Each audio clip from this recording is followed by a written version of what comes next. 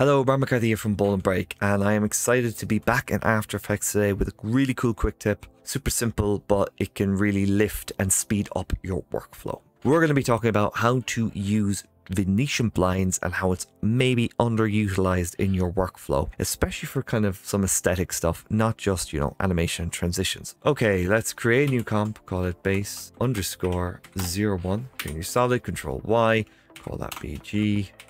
Now create another solid on top of your black background. Maybe use kind of an off-white here.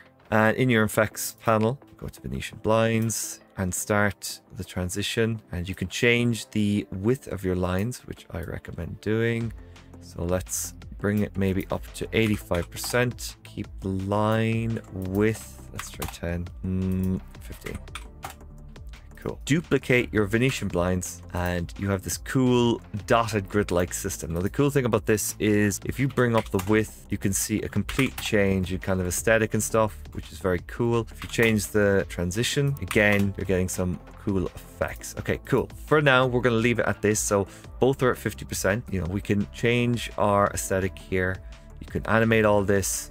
We're going to pre-compose our grid layer. Control-Shift-C, call this grid.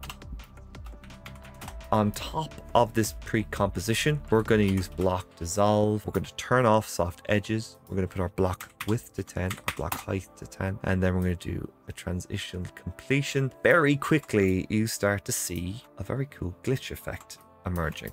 So we have this really cool glitch effect, emerging. You'll have to add a little bit more to it. Just shows how quickly stuff can be created using just one effect, stacking it and trying it with other effects. Okay, let's make another comp and show another way of using Venetian blinds. Let's go for a BG of, let's go for this kind of muted red, and let's duplicate that comp and put a gradient onto our comp, a 4-color gradient. Let's not change this. Feel free to change it if you want to, but I am just showing how this is going to work. And Venetian blinds, you guessed it, and just start increasing the transitional value. And you can already see this is quite cool. You have these really thin gradients, and because some of the colors are quite close to that red, they blend in.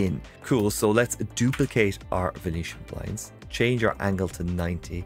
Maybe let's bring down our transition completion on that, and you can see these really nice kind of gradient dots appearing in the background, which is lovely. Let's bring that down to 70. Play with these values to your heart's content. Super simple. And our final look at a quick use of Venetian blinds is text, and maybe you can guess where I'm going to go with this. So we're going to go base 3, create a solid black, call it BG, Control T for your text.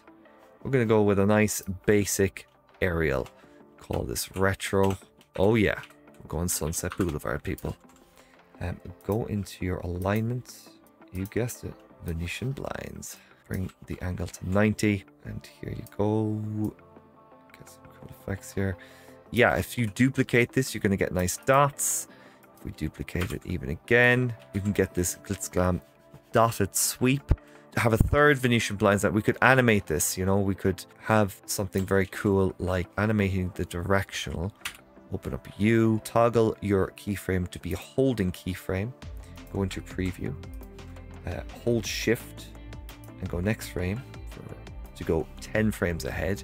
And then if you were to let's see what that looks like. And then if we press Alt, loop out, continue, hold Alt on your stopwatch and put in this very simple bit of script, and you get this kind of cool effect by just using Venetian blinds. So I hope that helps you understand how one effect in After Effects, when just stacked creatively, can create different shapes, different looks.